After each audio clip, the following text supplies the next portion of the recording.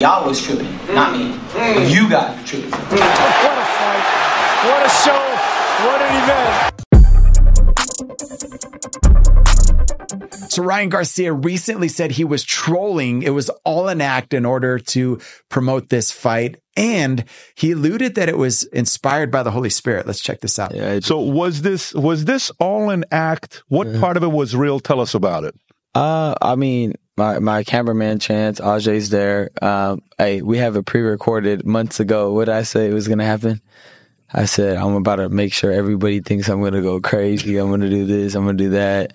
Watch, it's going to be called The Great Escape. Like, I have it all documented. I was already planning it, weeks and weeks and months behind.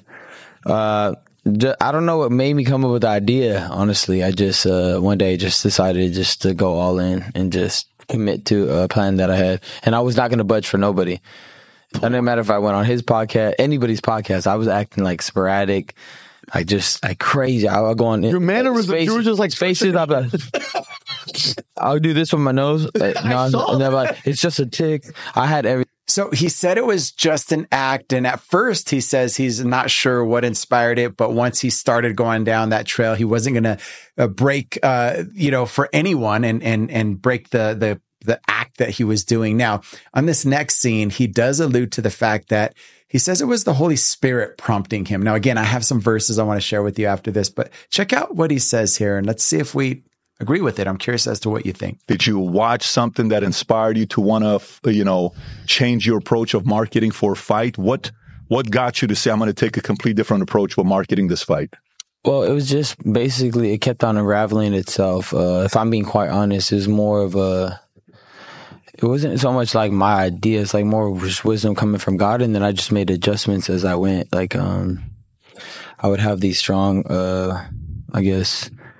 feelings or just urges, like nicks from the Holy Spirit to do this, do that, do this, do that. And then like God always cleaned up everything that I was doing, because I felt like on the one side, there was like, I had the enemy pushing me to do certain things. And then I had, God. And then it was just like, no matter what happened, God always made it right. So I would have to give all the credit to God and the wisdom of God and the Holy Spirit. Okay. So he says that, to be honest, he thinks that it was the Holy Spirit, like just kind of inching him, nicking him, or whatever, however he describes it, prompting him, if you will. Maybe that's more of a familiar word for most of us, to do these things. And then he would act sporadic and then God would clean it up. Now, this is kind of crazy what he's saying. And I want to share with you a few stories in the Bible of people who did some crazy things, but yet God still used them. And then I want to try to tie this all together. Like, for example, Isaiah, he walked around naked while he was prophesying. So that's sporadic. That's kind of crazy, right? Jeremiah hid his underwear under a rock by the Euphrates and wore yoke bars while speaking.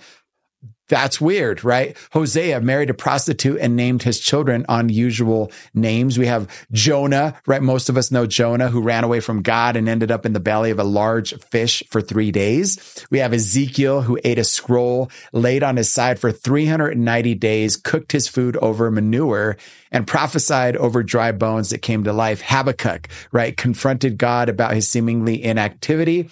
And Balaam rode a talking donkey. And so we don't see abnormal things not abnormal in the Bible. In other words, we read about things that were sporadic. We read about people that God used that were actually kind of crazy, right? But I think the difference here is, and again, I'm curious as to what you think. The difference here is that these prophets all led everybody back to God in the end. As crazy as it meant, or as it seemed, they all led the people back to God. They got their attention. It was a wild thing that they did, but it did lead them back to God. Now, is Ryan Garcia leading people back to God through his antics? This is what I see as the difference here. I don't think he is. I don't think he's leading people back to God. He's mentioning God and he's saying Jesus, Jesus, Jesus, Jesus, like all repetitively.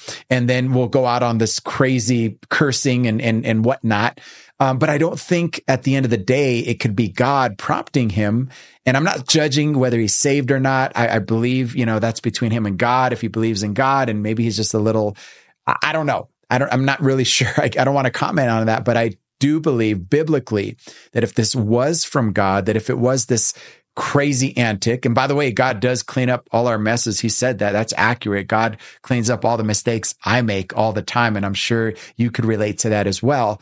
But all I'm saying is at the end of the day, these prophets did crazy things that led people to God, to repentance. And I don't think that the sporadic things that Ryan is doing is leading people to God, to repentance. I could be wrong. I'm curious as to what you think. Let me know. I'll see you on the next one.